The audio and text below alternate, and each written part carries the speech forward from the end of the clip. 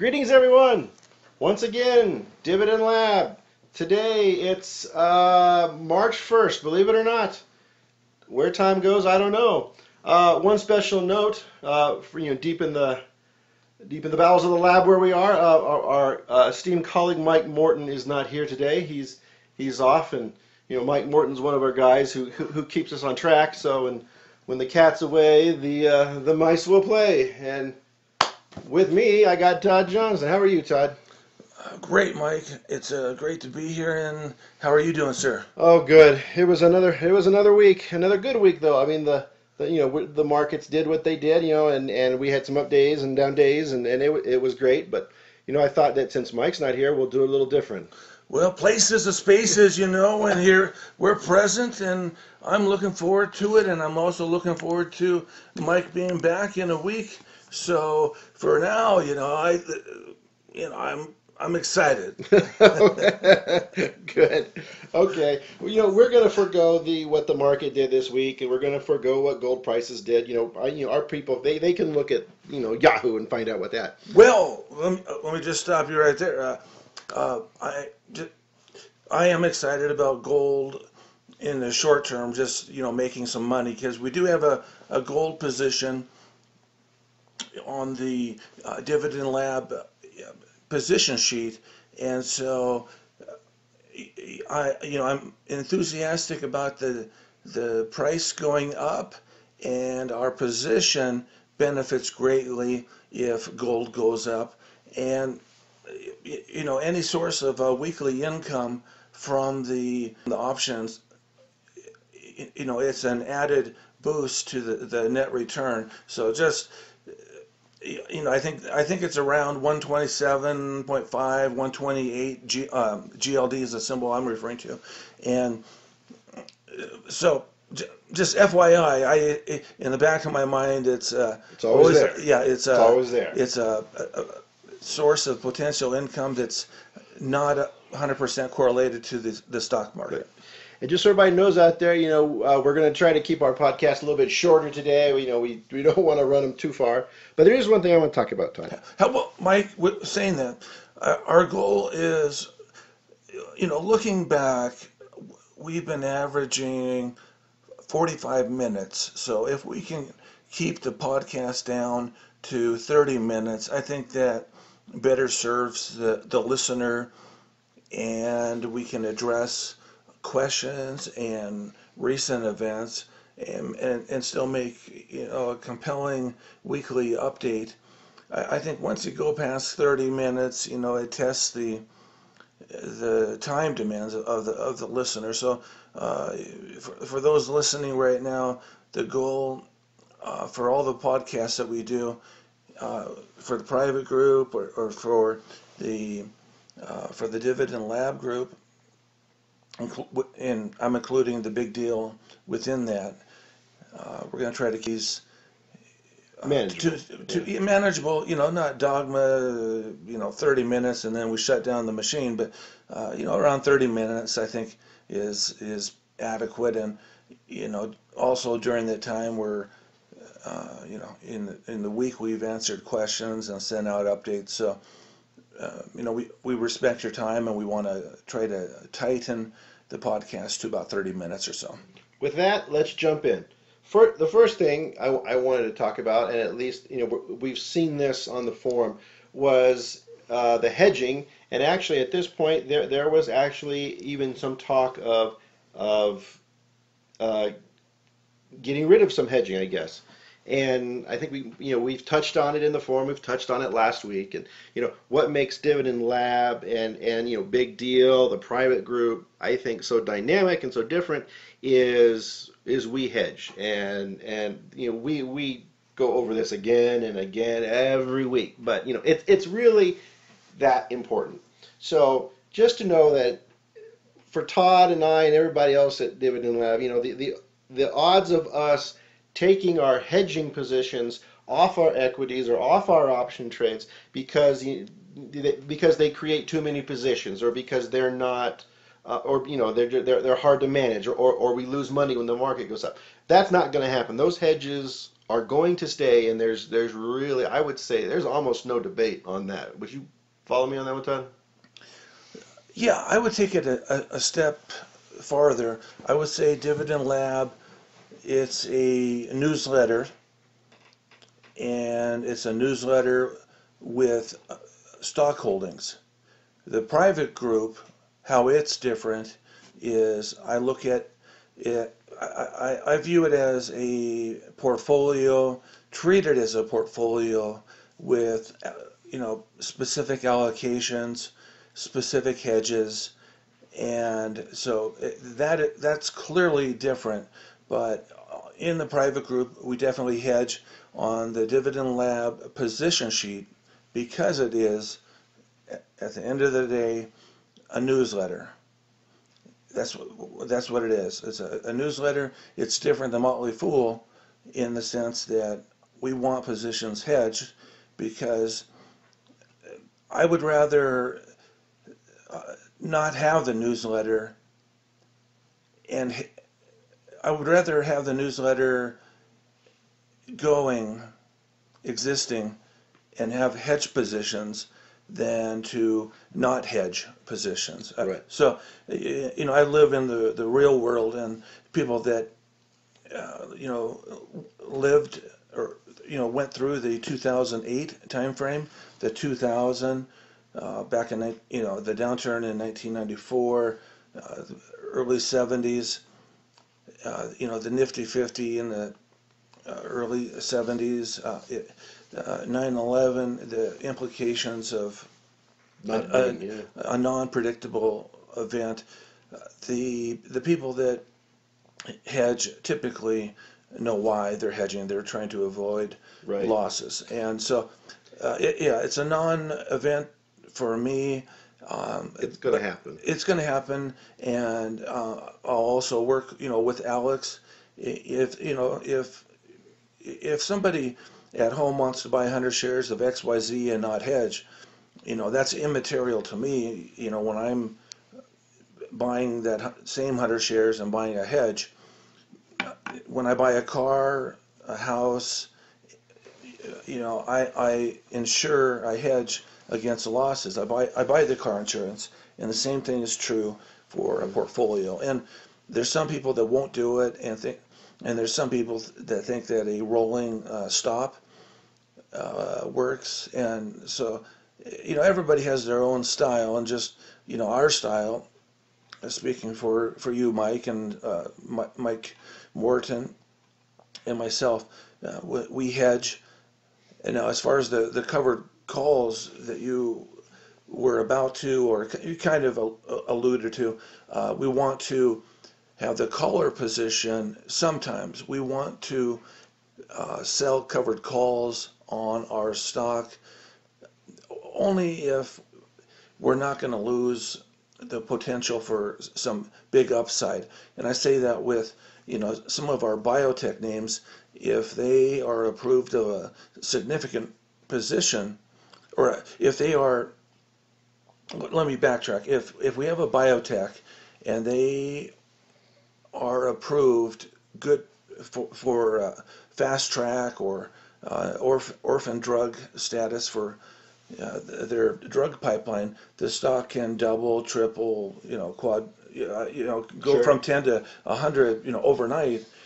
And so on that, let's say we own 400 shares, maybe on that we sell 2 covered calls, and so we still can benefit from the upside, but we have the hedges in place that would protect us from the downside if they receive bad news on a product, but we still have only 2 of the 4 of the 200 shares have a covered call that is sold, and we have 200 that can benefit from a lot of upside. Yeah, there is definitely an art to hedging. You can't just run out, and there is an art to it. I mean, so for example, you can't have a stock XYZ and then every month run out right at the money line and buy a put. That's not that hedging? It's hedging, but if you did that every month and for some reason expires every month, could it eat into your profits? Sure. There's a definite art to hedging, and depending on the type of equity you're running with, is it a biotech? Is it a blue chip? What is it? There is definitely an art to hedging, but the concept of us just abandoning our hedging, is moot. I think that's good. I think we kind of addressed that. So, let's move on to the fewer positions that maybe we're doing. I know people, they like status quo, and they like it, but we've when things happen, you have to adjust. Like interest rates, you have to adjust. And I know, especially for DividendLab and stuff, there's been now we're doing some changes, and we have a fewer positions coming up. And care to speak to any of those, Don? Yeah, thanks, Mike. That's a great topic. The interest rate has declined. I think it's around 2.66 or so, and I found there's some good opportunities in the mortgage rates, and it may be about 2 years since I can say that, and that also applies to the business development corporations, the BDCs, boy. Delta Charlie. Delta Charlie, yeah, that's military jargon right there. And we're about the farthest away from military as you can think. But yes, yeah, it is. yeah. Yes, it is. Well, we do own Lockheed, and that's done very well. The stock price. Okay.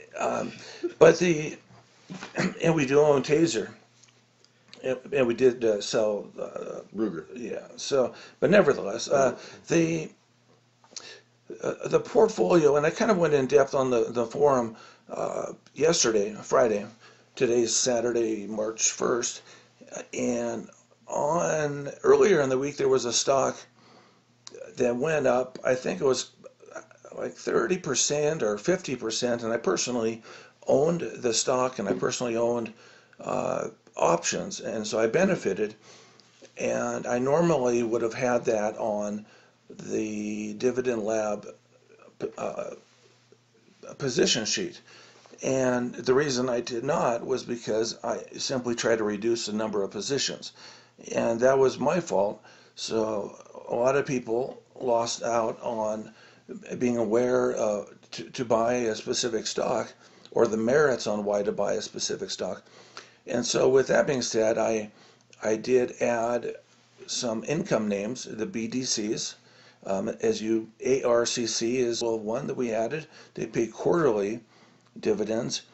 One name that has done very well for us in the portfolio is Main Street, symbol MAIN. They pay monthly dividends, and that's probably that is my favorite BDC. But we added a couple other BDCs this week, and that simply is for the yield, which ranges between 9 to 14% per name, and with dividends reinvested, it's far closer to 14 to 15%.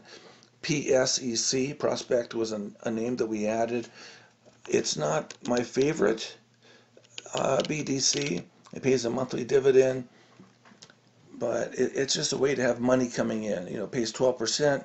You're probably looking at, with selling some covered calls in addition to reinvesting the monthly dividends, probably looking at a net return of 18% over a year.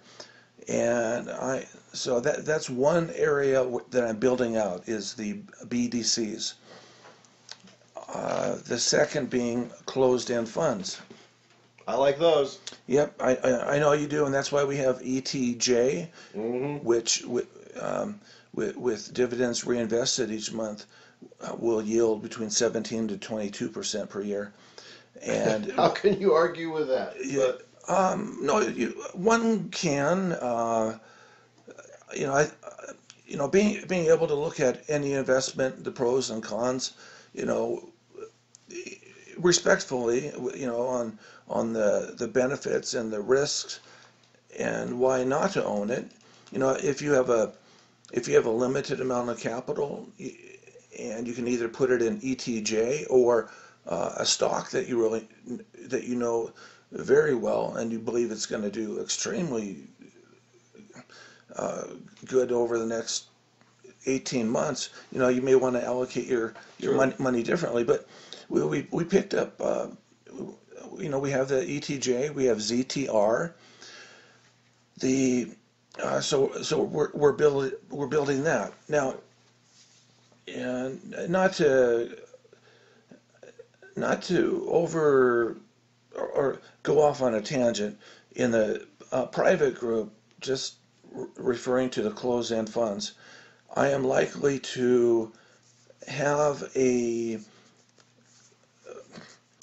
basket or a folio, as they called it, folio FN or folioinvesting.com, just full of BDCs, MLPs potentially, because there's, you know, the K1 or the tax reporting that is so Sure. awkward, and closed-end funds within the folio. And so you can have up to 50 names in a folio.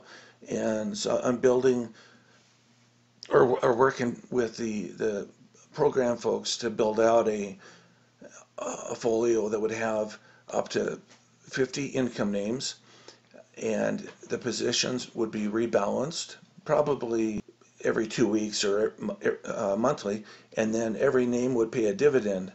Is most likely the scenario. There's some closed-end funds that only pay an annual dividend, and whether those would be included, you know, I would need to think about.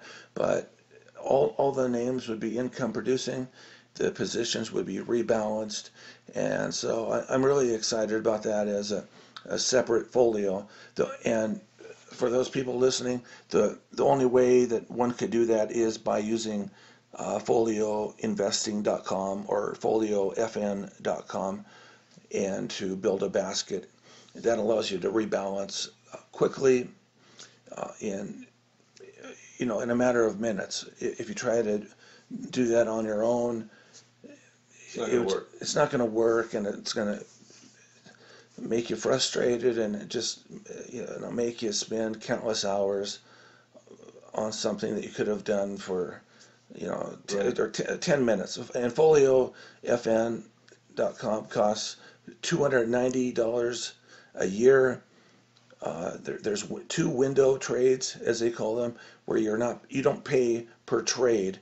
There's a trading window in the morning, and then in the afternoon, you know what time that it occurs, and you can set parameters on how much any given security can be up or down for rebalancing. But it does the trading for you, and it does the position buying for you, and it's simple.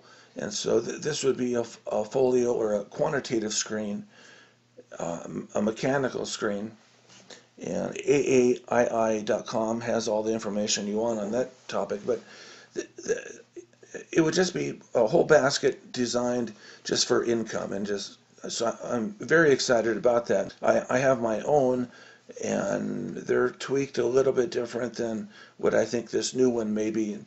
So, but just an FYI for people that do like the closed-end funds and the BDCs and the assets that pay monthly or quarterly, or potentially, we'll see, dividends or distributions. Right. Okay, great. So I think that we've kind of talked about I would say, the shift in positions that we're seeing. Let's go through and our very Well, anticipated. Oh, go ahead. Go ahead. yeah, Mike, just to bring the two elements that you've brought up, the two of the core, hedging and the interest rate sensitive stocks, the BDCs, the CEFs, and some of the MLPs that I bought this week. The we bought those because my view is, and it's supported by government data that may or may not be accurate, but nevertheless, I think it's fair to say the country is not growing as fast as we would like, and so interest rates really haven't picked up to the extent that I expected. So some of these positions we have, they could be sold if interest rates do increase. Sure. And in the interim, we have a TBT, that's a symbol, and that's a hedge against the rising interest rate. And so, and to put it in your words, it's a hedge against the closed-end funds, BDCs, Sure. and other interest rate sensitive securities. Yeah, and that's really important because I think what a lot of people, if you think about it, you have a lot of closed-end funds. Let's say you pick up 4, 5, 6, 7 closed-end funds. Those things are going to be very interest rate sensitive. They're just going to be, even if the assets they hold like aren't interest rate sensitive themselves and they're selling covered calls, it doesn't matter. They're going to be interest rate sensitive. Just that's just the name of the game. And so, how do you hedge a closed-end fund? Well, you're not going to buy puts on it. They don't have them. The options don't trade on those closed-end funds. So TBT is the way to do it. You're right. Well, and two things on that. ETJ is going to, Right. it's a closed-end fund for a flat or declining market, and it won't do as good as other symbol EXG, Edward X-ray Gamma, in a bull market. That's more military talk for you, by the way. Okay, and EXG, it pays monthly dividends. Now, symbol ETJ, it pays monthly dividends, but it has, by definition, it's an alternative asset class. When you go to Eaton Vance, it has its own label as an alternative asset class. And what they do is in many ways, what we do, to a limited degree, we buy protective puts and we sell calls. Right. Yes. The calls pay for the puts. So now, Mike, if we owned a closed-end fund, and I don't think that we do right now. I'm trying to think off the top of my head. But the great thing about closed-end funds is being able to buy $1 worth of equity for like 90 cents. Right. And so you start off as a winner. Now you may start off as a winner. You bought $1 for 90 cents. It pays an annual, let's say 10% dividend yield, and we're reinvesting that yield.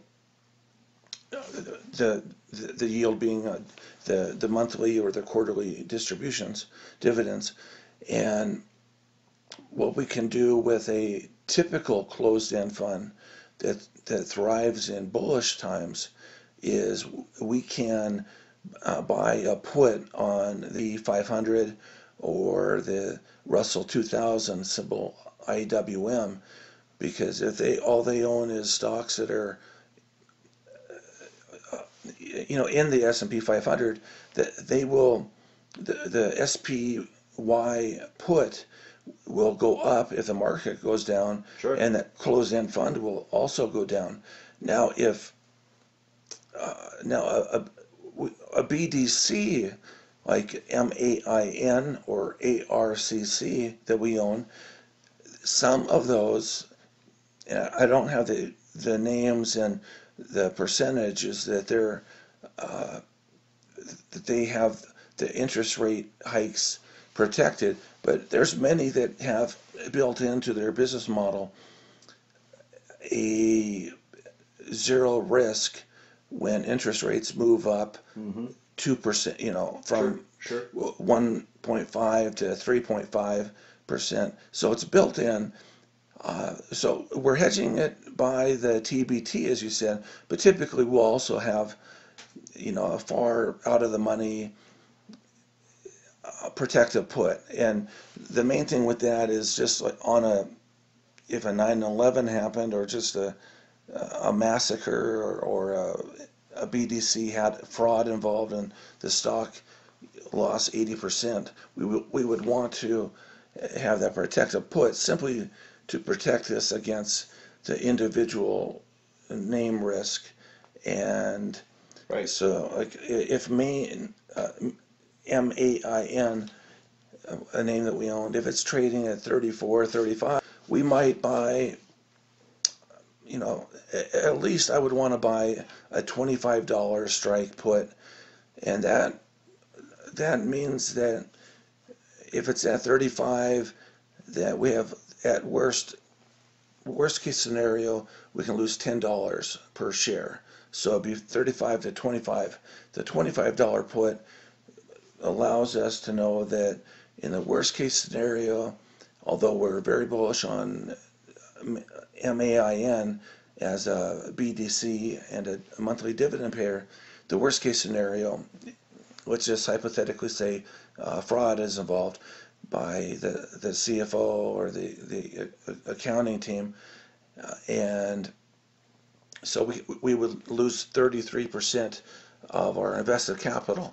And so that provides, it's not going to protect 100% against losses, but at the worst case scenario is a 30% loss. So Right. that's in general, I think that's our goal in the portfolios, Right. whether it's a private group, the platinum, select, with the Any group. other, yeah, Any group. big deal. Anything that we work on, we want to, at some point just limit our losses to 30% or any given number you want, but not to limit or say that the maximum loss we're willing to take is 5%, because once we pick such a low number, then we're going to pay a high dollar amount for the For those puts. insurance. Yeah. Yep.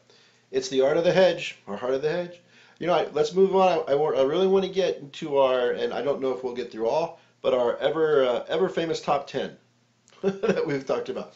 Now, I think what we've probably shown here is we're not really going to be able to have a top 10 that's static. We're going to be moving because, let's face it, there's a lot of dynamics that come into play. We just talked about interest rates just right there, and how we've had a change that's brought by those. So let's just do for our top 10 this week. Why don't we just take a look at some of the stuff that you added on for DividendLab? And I like a lot of these names. One you talked about, let's talk about this one, is your Eris Capital. Sure. And just to highlight that top 10, Mike, maybe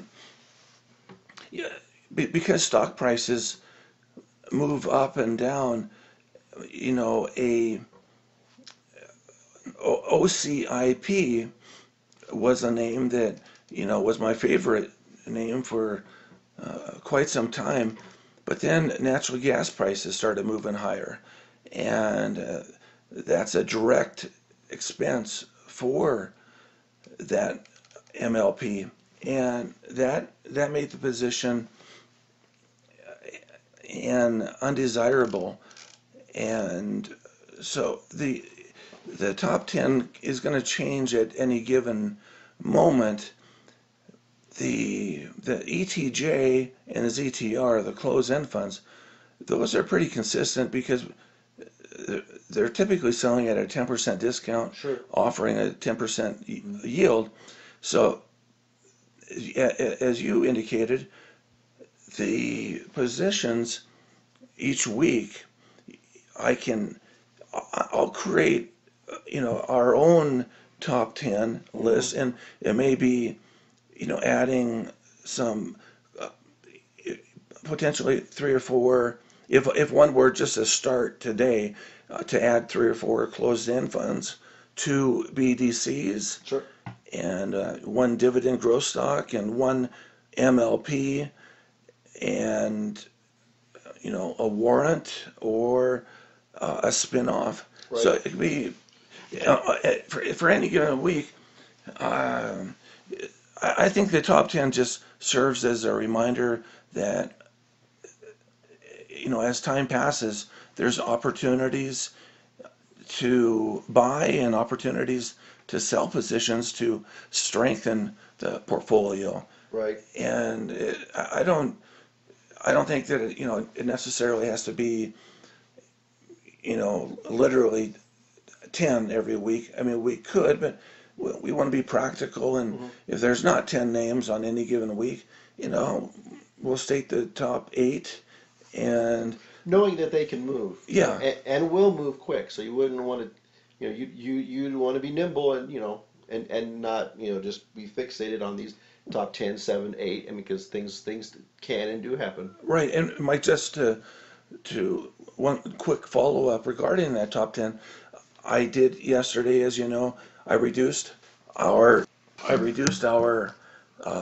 Google Priceline positions, took some profits, and so it wasn't a time for us to be buying. I took some profits. Right, and actually those were some of the names I was going to talk to you about. So yeah. Okay. Yeah, great. But let's and for folks at home, we're well aware that our goal was to limit this call to 30 minutes, but we also wanted to spend some time on discussing on these calls going forward. So although we're going over that timeline, this call in the future, it definitely will be limited in length. So my apologies for those folks listening. Let's do this BDC, the Aries. Now that's one that's a popular name. I've seen that one before. I like that name a lot. I saw that you put that on. This is the BDCs and some of the mortgage REITs that are starting to look attractive again with our interest rates where they are now. So right, and if you on that particular name, I believe I have on the position. Let's see, if you go down just a little bit, we're looking around 9% dividend yield. On that name, we will reinvest dividends. I say that because ARCC has one of the best management teams, and it takes care of the risk level on the debt offerings and what they provide for their clients. So this is definitely a BDC to own simply due to the high quality of its management team. And I would put their management team below an OAK, a name that we owned, which is a partnership with Howard Marks, and below OLC, which has some good dividends coming up too. And at OXLC we have 300 shares as we do in ARCC, but the OXLC, they specialize in non-agency debt. So that's debt that is not guaranteed by the federal government. Let's make note there that there's also a married put on that. So it's not just a straight out, purchase. Like we bought 300 shares. There were 3 puts. January 15 puts at the $10 strike that came along with that. So yeah, and there's your hedging. Yeah, and if you, Mike and I are looking at the trades that were sent out, and just to have perspective when we're talking with you. So when you're reading the positions and trades, we're all aligned. That hedge on 300 shares, it costs $60 and gives action through January, the third Friday of January 2015, and I did not look, but I very well could sell a covered call and likely will look at the next call that I can sell, so that the insurance is free. Has a zero cost basis. Let's move on. Number 2, I know it was the Emerge Energy Services.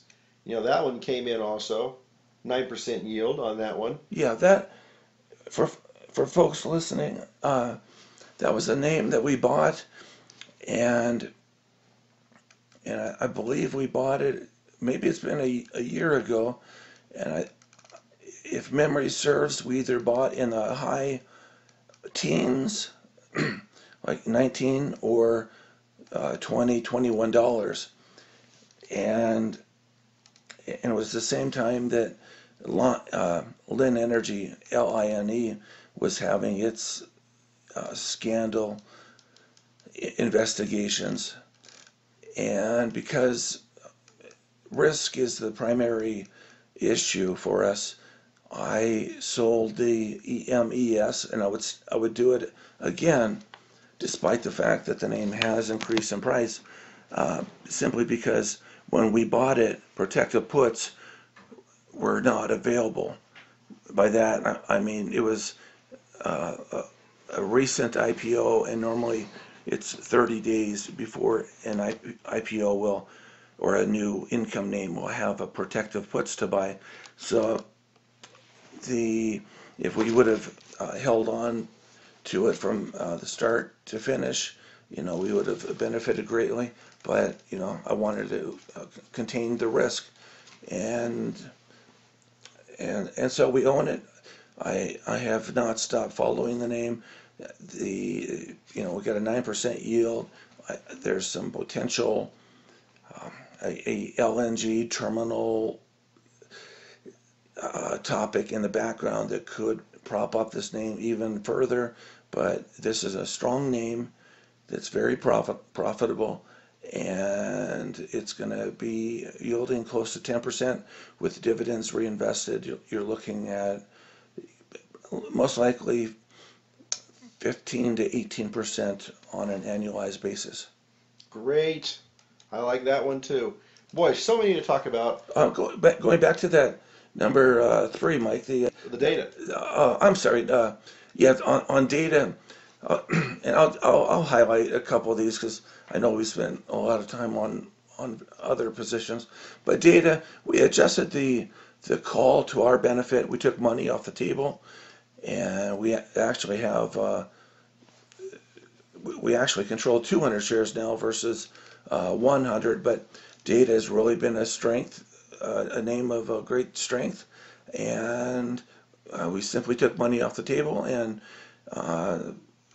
to be able to put money into other positions. Now that number 4, the symbol VRNS that we bought yesterday, for our purposes, I indicated a purchase of 150 shares, and in the update I indicated that we were buying 150 versus 100 that went out on a Thursday. But the VRNS, that name is the revenues are growing at over 40%. The business model is the quality is not as significant as, or not as excellent as DATA in number 3, but still it's growing very fast, and it doubled. The IPO price was 22. It closed at 44. I sent out a note to some folks that we work with privately that when we bought it at 40 or 41, when it was at 46, that I wouldn't blame anybody in taking a $5 or $6 profit per share, within a matter of an hour and a half, just to lock in those profits. Right. Geez, boy, going down the list, lots of other great ones. I know that some more BDCs. Oh yeah, TCP. TCPC, very. It's a high quality credit BDC. One name on there, Mike, that I really like is MFA. Yep. And that's a mortgage rate, and it's yielding 10% plus. Again, this is the purchase is based upon the stock price versus book value per share, expected dividend yield.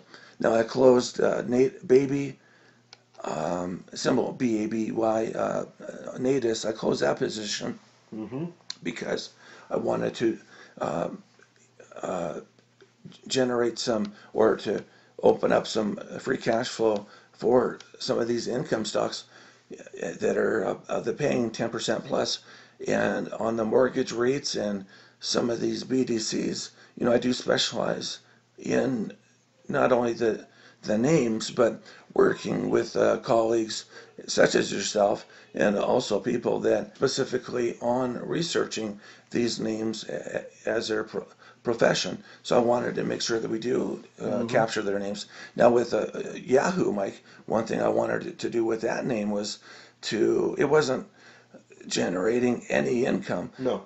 And so my actions were to close the stock and the two protective puts, and to reallocate the money into the MFA. And what other names did we? Oh, no, that number 13 there, Mike. The CSTE. That's a play that we have that's on the home building cycle. People like high quality quartz for their kitchen or dining area quarters, and CST is just doing incredible things. And so we have that as a housing play. We have with that one name that people should pay attention to, try to highlight it, and I'll have research on it, but VNCE, Vince Holding, and it's kind of a Michael Kors, KORS, that we have is that's done very, very well for us. We have 100 shares of Michael Kors that's trading at about 100, but VNCE is similar to the business model of Michael Kors, and so because it doesn't pay a dividend, I let us establish a position, and I'm selling calls, so that ideally we can establish a position in the name at a zero cost basis, because it isn't paying a dividend. I want the portfolio to have ideally like a 5% yield on our current stock holdings and the positions within it. And I try to be very specific on the names that we're going to reinvest the dividends. And on those names that are paying dividends, I want those dividends to provide more shares. And in many cases, those share prices will be going up in value as their businesses do good. And the dividends per quarter or per year will be increasing. And as we're reinvesting the dividends, which fully OFN would do for somebody automatically. Yeah. And I know like TD Ameritrade does it too, but fully OFN is just great at the dividend reinvestment. But on the names that did not pay a dividend, I established some bullish positions in the pursuit of establishing equity holdings with a zero cost basis, and so that we're in some of these dividend paying closed-end funds, preferred stocks, BDCs, mortgage REITs, MLPs, and warrants, and dividend growth stocks, and also IPOs. We want to have capital available for new ideas as they come out. Now, Mike, as you know, by looking at the positions and some of the adjustments, whether it's reducing our position in Google and Priceline, or reducing the Yahoo equity position, our goal is to take advantage of opportunities in specific names. And if you can scroll down to find that spin-off name, Mike, that we really had a lot of fun with yesterday. I'm looking. Oh yeah. No, the stock price closed yesterday at 12.39, and we in that Avgo technology, Mike. That's one that I really like.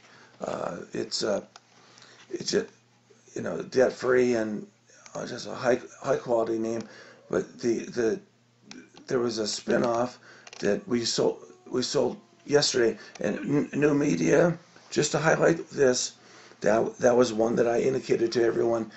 It's a spinoff, and it went through all the bankruptcy proceedings and creditors, so that there we go, right there, number 30, Mike, SCMK.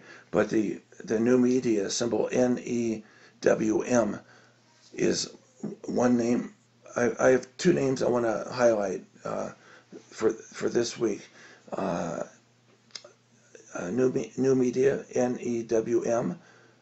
They own, and I know I sent out an email to the private group last night, but they own a lot of physical newspapers and a lot of online papers, or people in Massachusetts where new media owns a lot of papers. A lot of them are the Wicked New Salem Times, or whatever the name is. They must have 30 Wicked papers for Massachusetts when you look at their online papers. But new media, a lot of people think the paper business is dead, and it is. But people that are living in a smaller town or local community, they want to know the local news, and so they'll still watch TV to find out what the local weather will be like, and they also want to go and find the local news, whether it's the physical paper or the online website. For smallvillenewspaper.com, they can go there and see who won the mayor results last week, and the classified ads for Smallville, and that's what the local papers provide, and companies doing business in Smallville, whether it's attorneys or a furniture store, they want to advertise in Smallville. So I'm really excited about the new media asset. We own it. I'm likely to pick up more shares. I'm likely to pick up some call options as we move forward. I fully expect, and management has stated, they will shut down the physical newspapers when the online, with higher profit potential, it will suffice, and the physical newspapers are taking away too much of the net profits. So new media spin-off from NCT is now trading, and it's NEWM.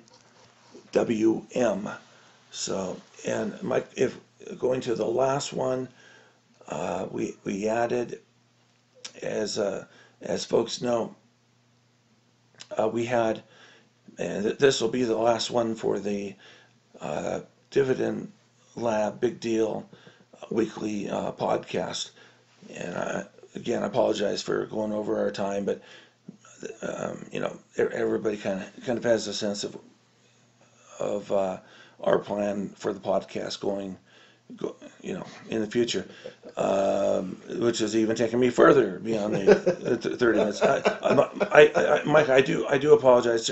Seriously, I started thinking about so many issues, and so there was a lot of trades. There was a lot of trades this week, and not just trades. There was a shift. Like we talked about. Back to BDCs.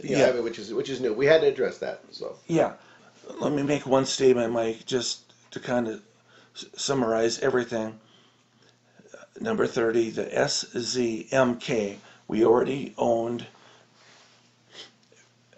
the 500 shares that were bought 8 days ago. So what day that would have been on the February 20th or 21st? Yeah, yes. At 9.5. So 500 shares of Zizmek. And I haven't even had time to write up the research, but what I also did was I bought, it's an adjustment 30 on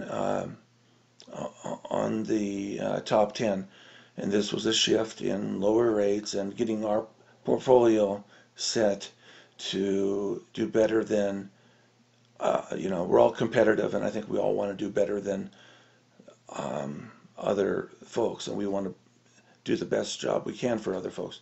But trade number 30, we added 5 calls to add to our long 500 shares of Zizmek Incorporated.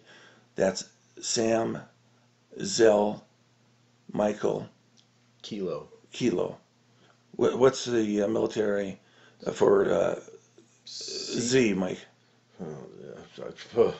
I don't. Zorro? No, is it Zebra? I don't know. Okay. Sam's Sierra Zebra Mike Kilo. I don't know. I was never in the military, so. Okay. So. I mean, but you are an expert on gastro topics. Well, I mean, let's be honest. You're an expert on military, like Lockheed, and if you look at our return on Lockheed, Mike, I mean that has been impressive. Well, but we better stick on topic. Yeah. I'll be apologizing again for getting Mike started on Lockheed and Boeing. But let me just summarize very quickly on Zizmek. It's a spinoff, zero debt. We bought it on the 20th or 21st. We own the 500 shares for 8 days. Yesterday we sold the stock after it ran up 26% in 8 days. We're not pigs. We have to take profits. So sold it, but at the same time we owned 5 calls with a strike price of 11 that expires in June of 2014. So that allows us to control 500 shares of Zizmek, strike price 11, and through June of 2014. Well, that was done on either Wednesday or Thursday when the stock price was still lower. Yesterday, the stock price moved up another, 8 or 9%, closed at 12.39. Yesterday, what we did was we sold our shares, made 26% in 1 week on our stock. Our options doubled in 2 days. And so what I ended up doing was, at the end of the day, we now control, on this very profitable trade, 2,000 shares at strike price 13, with the stock price closing on Friday at 12.39. So the strike price is a little out of the money, not too far, but 12.39. We own 20 calls, giving us a right to buy 100 shares. Let me repeat this, Mike, for the home game player. We have 20 calls. We have a home game? Yes. That we have 20 calls that gives us the right to buy 2,000 shares of Zizmek at $13 per share through June. Now, what I did to also take in profit or bring in cash flow so we can buy some Coca-Cola, we can buy some blue chip growth names, Under Armour, Johnson & Johnson. What we sold was 15 calls that expire in 3 weeks, March 20th. We sold 15 Zizmek calls, strike price 14, and that provided close to $2,000 for selling those 15 calls. So, $2,000, let's just put that into, any of the assortment of income names that we have, or a hedge. And that's the way we do it. And with the portfolio, Mike, when you were saying reducing the position count, our goal here is to buy when it's to our advantage, to buy spin-offs, to buy warrants, buy stocks that have major stock buybacks, stocks that are coming out of bankruptcy, buy closed-end funds trading at a significant discount where we can buy a dollar for 80 cents, or we can buy a stock that's down 50% because people don't understand the business and are just selling it off, and or a stock that has zero correlation to the stock market, but people are just selling stocks because they're scared. So we want to be opportunistic. The things that we specialize in are mortgage REITs, spin-offs, BDCs, MLPs, closed-end funds, warrants, rights offerings around the world and in the U.S.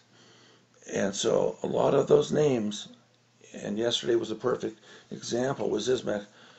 When the value is unlocked, when 6% on a position in 1 week, we want to sell it. We want to sell it and lock in the gains and put it into another name. And that's a goal. So we may have positions that are on the position sheet that may be temporary. And when you're looking at the position sheet or on an email, when I say we're not reinvesting dividends, you can read into that it's because it's going to be a short-term position, maybe a year, 6 months, 2 years, if interest rates are moving up, that we want to take advantage of the current environment, but we're going to exit because it's a special situation. So, we're time sellers, and we're also specializing in special situation. And we have a few core positions and a lot of temporary positions that we're borrowing until the true value is unlocked. And the reason that we're having this conversation, as we were talking about this, Mike, is earlier in the week there was a name that you and I, or that I owned at least, and I owned calls and I owned the stock, and it really jumped up earlier this week. The reason it wasn't on the DividendLab position sheet was because I had intentionally not put some names on there simply to reduce the number of positions. Well, that cost a lot of people who invest in those special situation. It costs them money. And so I'll try to be more diligent about labeling positions as special situations versus core holdings. And because in the future I don't want to have to explain that Mike, and that you don't own Zizmec calls and Zizmec stock is because I wanted to reduce the number of positions. Great. Well, I know we've gone over our allotted time. I think you can see that we really had some good movements. We had some great wins this week. So we'll go ahead and close it out. Thanks everybody for listening. Hopefully next week we'll have Mike Morton back, and he'll be here to keep us on track a little better, I guess. Mr. Johnson, thank you. Yes, it's been my pleasure. Thanks to everybody out there, and ask any questions on the forum, private group. Please send me emails to Mike and I, and we'll make sure to get back to you. And we'll have an assistant email to also CC, so that you receive an immediate, or not immediate, but your email does not go unnoticed. Thank you, and good night, everybody.